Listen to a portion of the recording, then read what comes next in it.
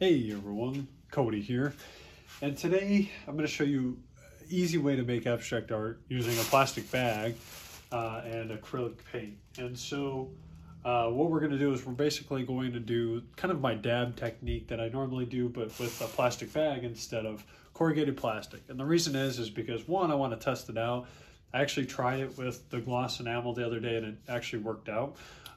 So I'll do more of those videos and we'll try it out in the future. But today I want to do acrylic paint because a lot of people have more access to acrylic paint than the gloss enamel. So we're going to see if it can still make a decent painting using acrylic paint as opposed to the gloss enamel. And we're going to use this bag. Now I've got just a sheet here. I've got a canvas pad.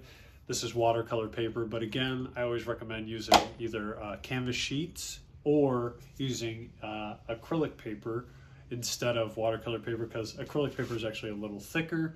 I just don't have that size. You can check on Amazon, there's some links below, but you can check on Amazon. I think you might be able to get some bigger sheets of acrylic paper, but that's what I recommend is acrylic paper. Now, what you'll notice is there's a little piece of plastic here. And what this plastic is this actually is like a little plastic divider that came in a package of canvas that I got from Michael's. So that some of them have these little plastic dividers to separate the canvas and to protect them in the package. So if you get like a value pack of like 5, it has like one of these or a couple of them in there to protect the canvas. Well, what I realized is that I can paint in the canvas pad because it keeps it flat. And I don't have to worry about putting on a surface like this, but I can use these little plastic sheets that I got from the canvas in between the papers. So I can paint on this first page and not get paint on the next page below it. So I actually found out that that's a really easy way to protect the pages below, but keep it flat. So you can also use wax paper. So if you don't have any of these, you can actually just use some sheets of wax paper, long sheets, and you just put it under this one that you're working on and you wrap it around the rest of the canvas pad, and that will actually protect the pages underneath. So it's an interesting technique that I picked up just recently, just trying to find other ways to, make it easier to paint. So now that we've got all that squared away, we're gonna go ahead and get painting.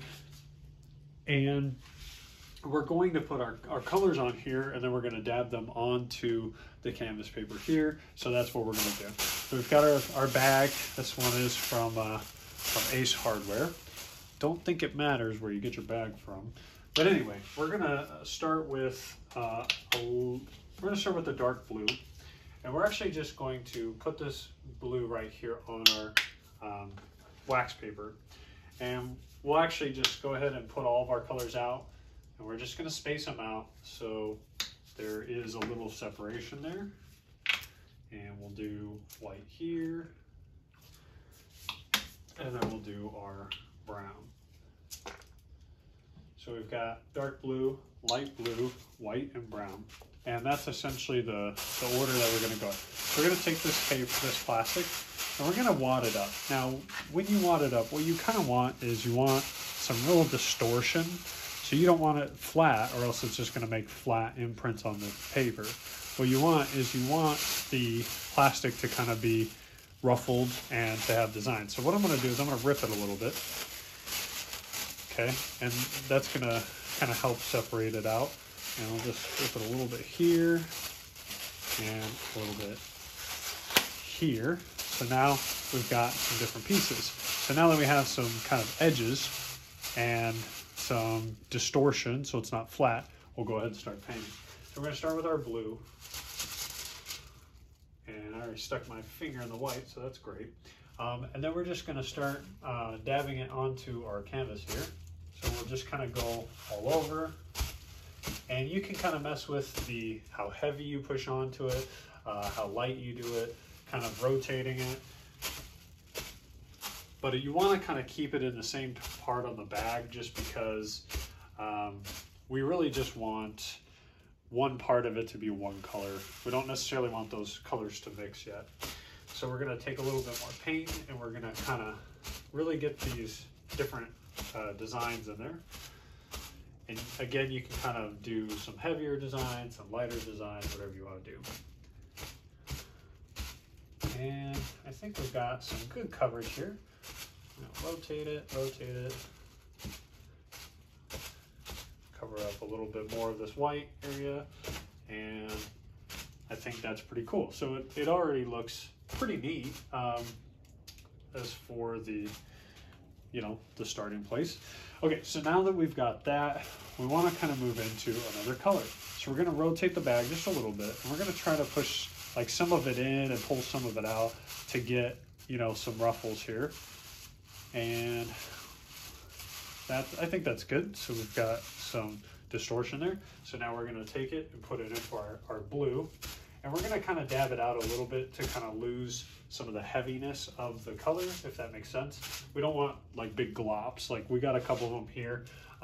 So if you dab it on the wax paper a couple times before you actually put it to the canvas, then you can kind of, you know, get some of that off of that. You can kind of displace it a little. So we've already got some on there. So we're gonna go ahead and get some more paint, and we're going to go ahead and try to cover up some of these little gaps.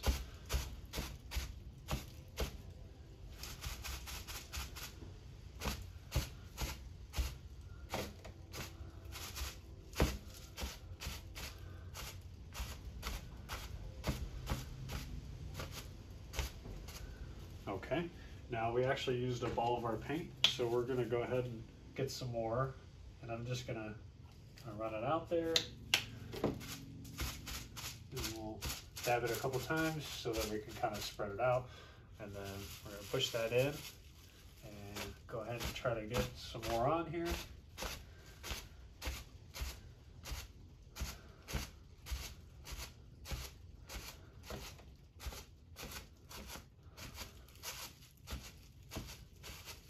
And I'm just kind of tilting it to kind of get the paint onto the canvas, or paper, I should say.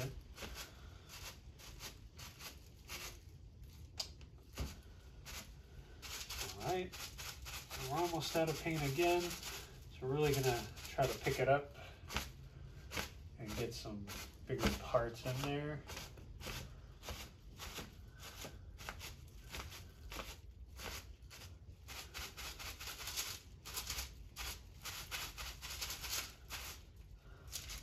Do one more pass.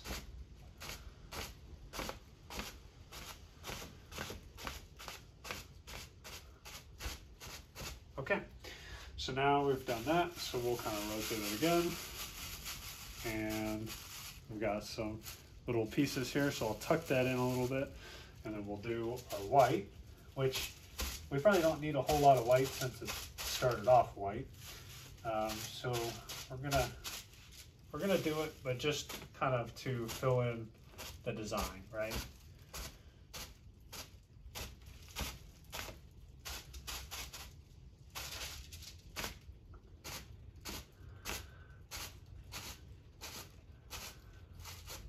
And if someone was looking at the paper, they wouldn't be able to tell if the white that they were seeing was from underneath or from the paint that we added. We'll pick up a little bit more. Start to kind of unravel, so we're going to put a little bit of that back. All right, so we're good there. So now the sides have all been painted, so now we're going to kind of fold it inward and see if we can get some fresh plastic that hasn't been painted already. And since it's smooth, we're going to go ahead and rip it a little bit to kind of give it some texture, and we're going to try to fold some of it under like that, and now we've got a little bit of texture. So now we'll move on to our last color here.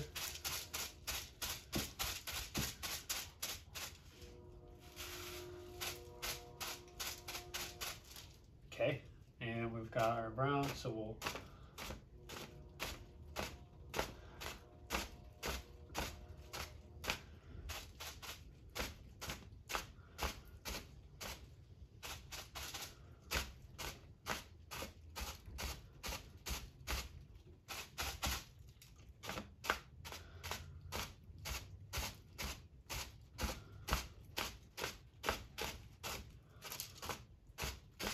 now we've got brown in there. I don't necessarily like the brown per se. So I would probably stop it there. And what I would do now is just kind of go over it with some of these other colors again, but going kind of back and forth between some of the colors. So we're going to do the blues since they were the first two down, and we're going to go back and forth to them to kind of fill it out. Now,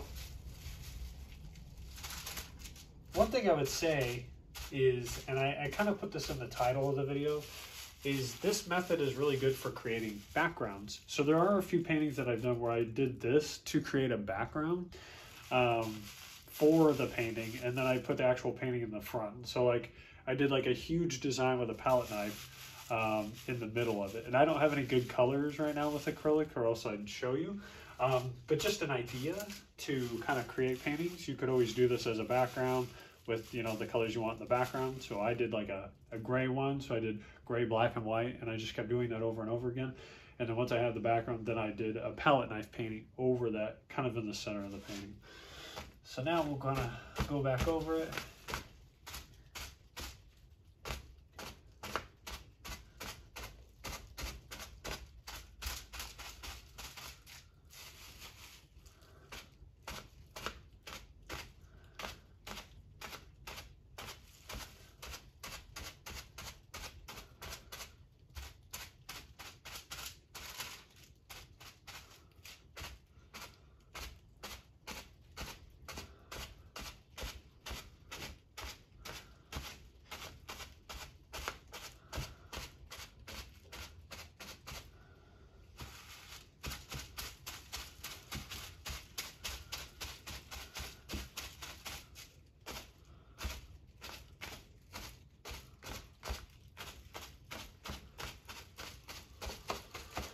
Okay, and then that's it.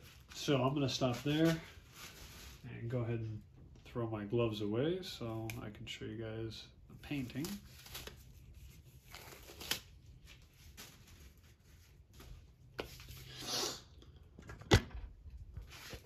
Okay, and that's it. So here's the final piece. I'll go ahead and take a snapshot. But yeah, so you can see that doing this, you can kind of get this like really varied, stippled kind of look. My recommendation is probably to only use a few colors. Don't go more than like 5, but probably even less than that, usually about 3. Because again, you could do a whole painting like this and it creates, you know, an okay painting. I think it's kind of boring, so I wouldn't normally do these as the piece itself. However, if I was doing this as like a background for something, like if I was going to put something over this, like, you know, other paint, if I was going to do paint here over this, or if I was going to use this as like, say, a background in a frame with words or something over it, yeah, you could definitely do all of that for that, and it makes an interesting background, especially choosing better colors. I feel like these colors we use today probably aren't the best together, at least not in this way. So it's not ideal. However, I wanted to kind of give you guys that idea of how to create simple abstract art, or even backgrounds, simple abstract backgrounds, with the plastic bag and kind of the stippling or dabbing technique that I normally do. So this is one way you can do it. Again, I would more so use this for backgrounds, but totally your call. Just kind of wanted to share that idea with you guys to kind of to give you an idea of something easy that you can do to make these pieces. So that's pretty much it. Hopefully you enjoyed the video. If you did, let me know. If you did, that's fine. Let me know as well. Be sure to like and subscribe, or all that other cool stuff that you do on YouTube and all that. But thanks again for watching. I will see you guys in the next one. Take care. God bless. Stay safe. And I'll see you then. Bye, guys.